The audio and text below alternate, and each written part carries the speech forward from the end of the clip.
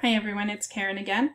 We're going to talk about subordination in this presentation. This is for a class given at the University of Utah about Intro to English Grammar. And again, my name's Karen.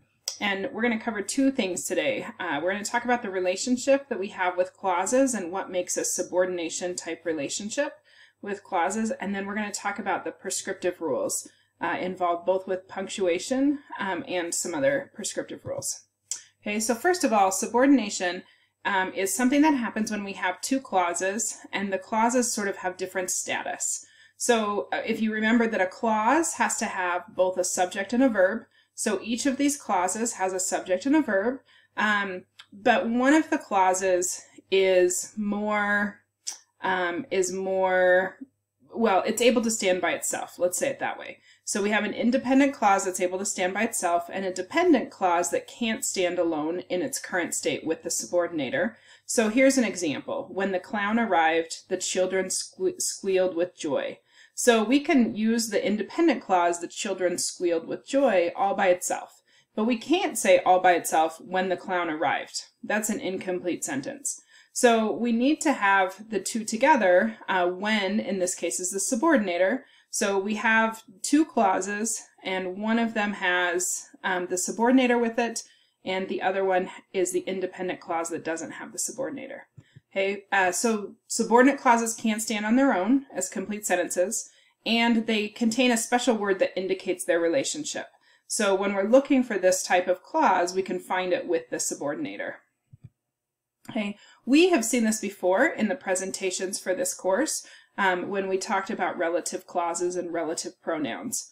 Okay, so you remember that relative clauses modify nouns like this. So the burglar who stole my wallet also took my pocket change. Okay, the who stole my wallet is a dependent clause and can't stand by itself. Okay, but it's joined together with the other clause with the relative pronoun who. Okay, and it's a subordinator as well. So as we pull that subordinator there, then we're able to join these two clauses together. Okay, so we've already seen that before with relative clauses.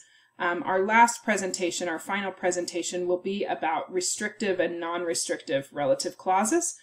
So that's part 25 coming up. So we'll come back to subordinators with relative clauses in a minute.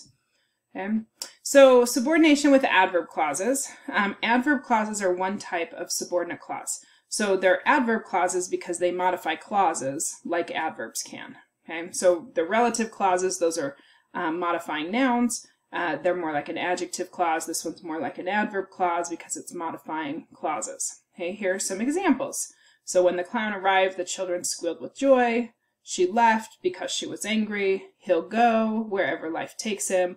We stayed, although we should have left. Okay, the one in the brackets with the subordinator, that's the dependent clause that we join with the independent clause. Okay, these are also called complex sentences. The subordinators are called subordinating conjunctions. We learned about coordinating conjunctions in a different presentation that makes compound sentences. Now we're going to talk about subordinating conjunctions which make complex sentences. Okay, here's a list of some of the coordinators, or some of the subordinators in English. I'm sorry. So here's a list of some of the subordinators in English. Okay, so when you see one of those, that's a clue to us that we're looking at probably a complex sentence. Okay, so if you're looking at these, I want you to take a look and say, okay, what are the adverbial clauses here? Well, we're really looking for the dependent clause, and so we're looking for a subordinator. Okay, so in the first one, since you have the time, you can proofread my paper. The adverb clause is since you have the time. The second one, we stopped to eat because we were hungry. Because we were hungry can't stand by itself. It's a dependent clause with the subordinator because. Okay, after the storm had passed, we surveyed the damage. After the storm had passed is the dependent clause. After is the subordinator. I haven't stopped thinking about you since you left. Since you left is our dependent clause there. All my children, since they are grown, support themselves now. Since they are grown is this clause that can't stand on its own and has the subordinator. Okay, so how do we punctuate these?